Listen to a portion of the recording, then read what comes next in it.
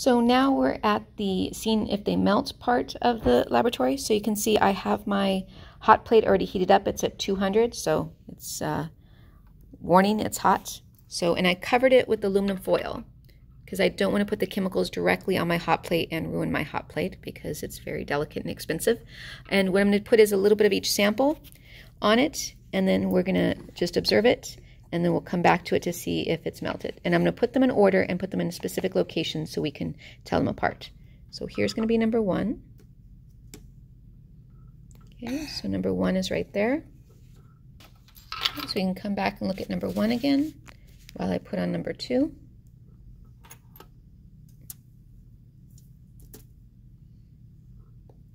Probably put too much of number 2, but oh well.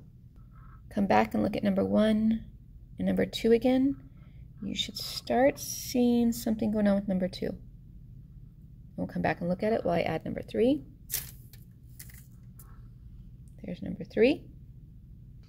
Okay, we're back again. There's number 1. Number 2, definitely something happening.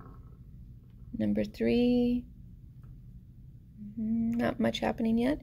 Okay, this is number 4. And no, you cannot eat it.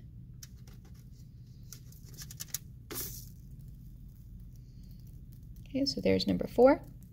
Okay, back again. There's number 1, number 2, number 3. I can hear some sound coming from number 4. You can see it moving a little bit. Can you see a little movement? Just one, and it's something's happening. I'll come back and look at that again. But while I'm putting on number 5,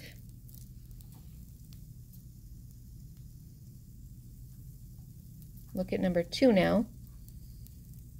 Number 3, definitely something going on with number 3. So remember what you're observing for? You're observing to see if they melt. There's number 5.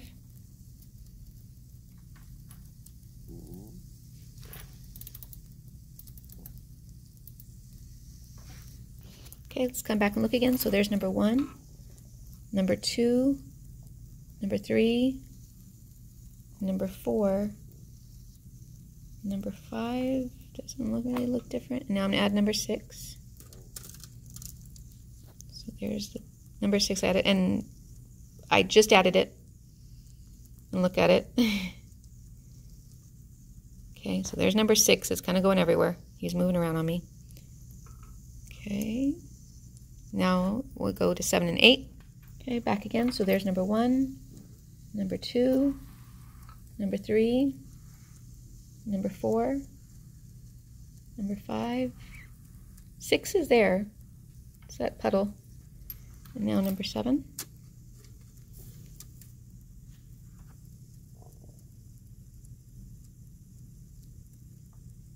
Okay, so back again. 1, 2, 3, 4, 5, 6 is there. There it is. 7, and I'm going to add number 8.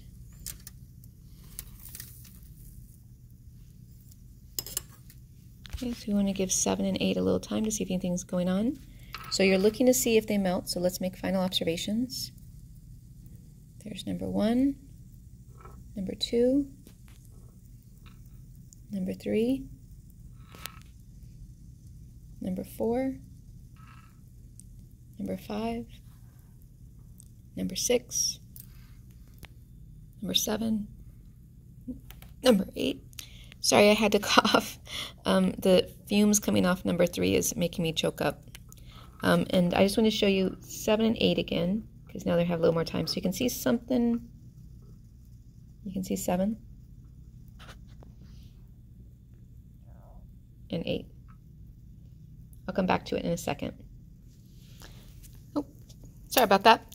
I wanted to come back and just show you one more time number 7, number 8. So you can see what's going on with number 7 and what's going on with number 8. Okay, and you can see it's melted somewhat on number 7, but it's because it's also on the end. Sometimes it's harder to get things to start melting at the end of the hot plate. So if it's more center, it melts easily. But it also just depends on what, temperature and so forth it is. And then I want to show you something interesting. Look at the number 4, the one that was blue. Sorry. Okay, so look at number 4, and what I'm going to do to it is just add a little bit of that water that I had earlier.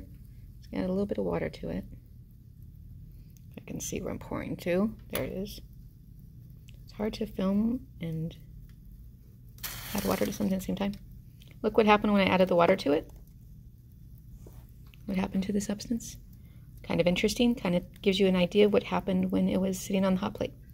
Okay, that's it. Go write your observations.